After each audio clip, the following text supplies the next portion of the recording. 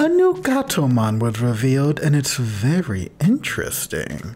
These new true hybrid cards. Wait, actually we can't call them hybrid cards because hybrid cards are literally hybrid cards. I guess dual color works. This Gatomon skill says reveal the top 3 cards of your deck, add 1 purple and yellow Digimon from among them to your hand and put the rest to the bottom of your deck.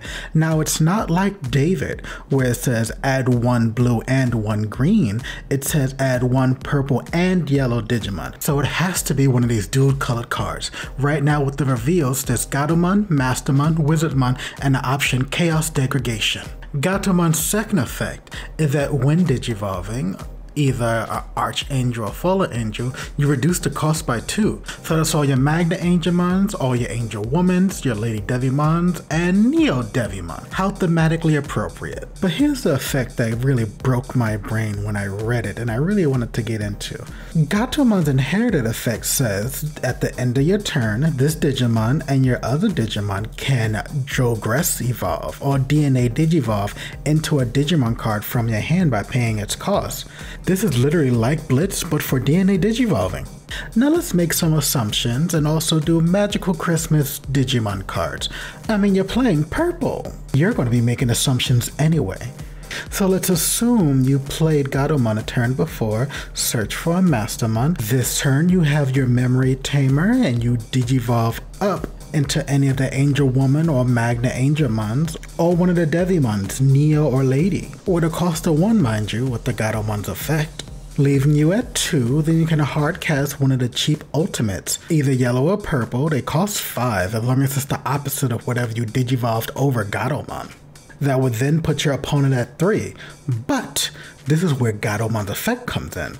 Now that she is under that Angel Woman or Lady Devimon, which allows you to hardcast that Magna Angemon for recovery 1, you can now proceed to DNA Digimon when you already essentially passed the turn, drawing you another card and using its effect, grab a yellow or purple Digimon from your trash and put it on top of your security.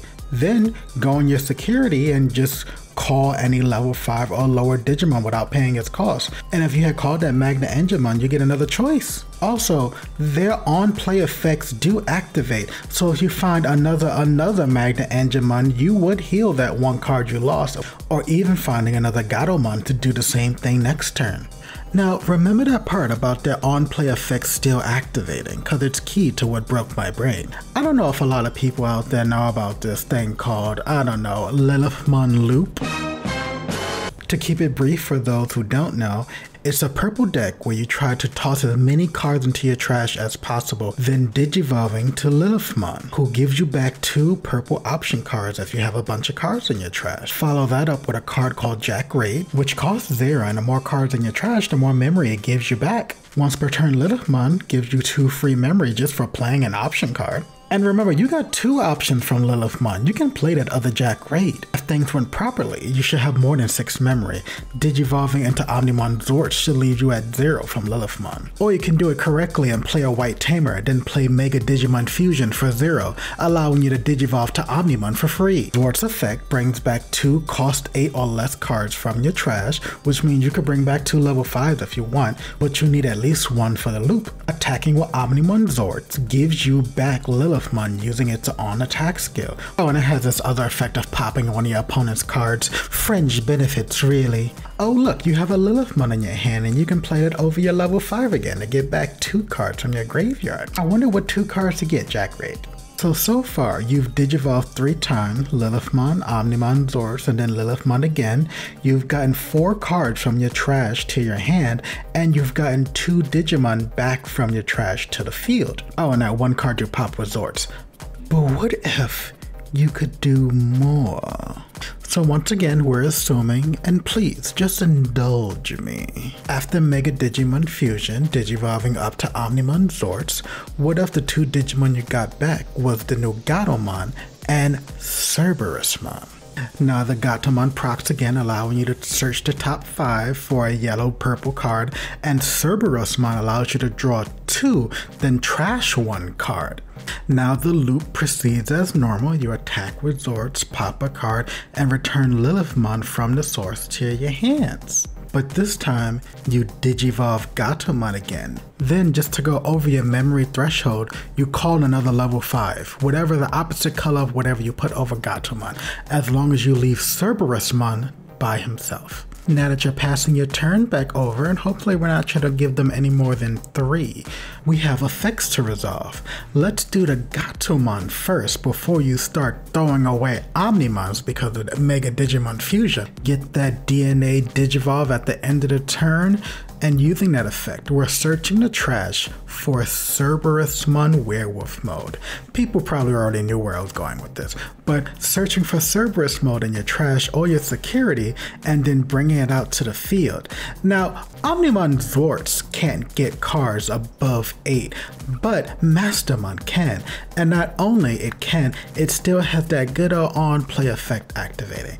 So you activate Werewolf Mode's effect, delete your other Cerberusmon, and you get 9 memory. Now after at 3, you go back up to 6, and now it's not even the end of your turn anymore. Omnimon, you stay right there. We have Lilithmons to digivolve again. Actually, Werewolf Mode, you have Rush. Please attack before I digivolve over you.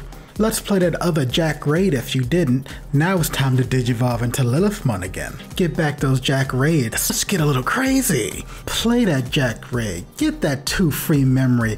Betcha drew another Mega Digimon Fusion, but let's not even use it this time. We got plenty of memory, and plus we're gonna need this Omnimon to stay till next turn. What are we even getting back this turn? How about another Cerberusmon? Let's get spicy. What is this Rush card? Gengakumon Promote. Let's get that. That's another extra swing in there. Steve, what's that card? Ultimate Sacrifice? Yeah, that. Let's play that. Let's get back Werewolf Mode. Let's get another 9 memory. Let's keep going. Can we extend any further? Is there any more I can do? Is there easier ways to do this? Am I wrong and they errated this? Is the rulings already out? Is this whole video invalid? If anybody else has something to say, now's the fucking time.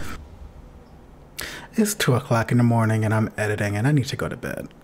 Like and subscribe and shout out to DigimonCard.dev and Inson Gaming and Production channel. I need to go to sleep.